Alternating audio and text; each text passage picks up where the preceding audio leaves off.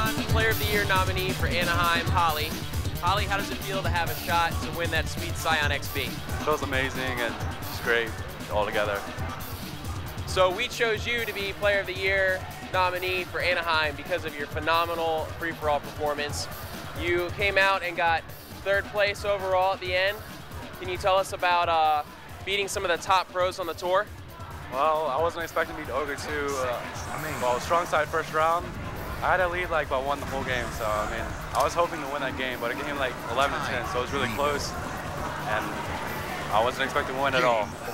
So what do you do to practice to make sure that you keep your free-for-all and your 1v1 game up so you can perform as well as you did? I play maybe like at least 5 free-for-alls a night, if not more, like every day.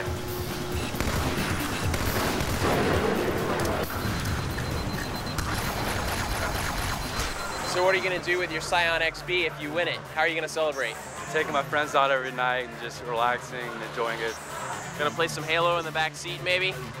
Definitely. I wish you the best of luck, and I'll see you next time. Take care.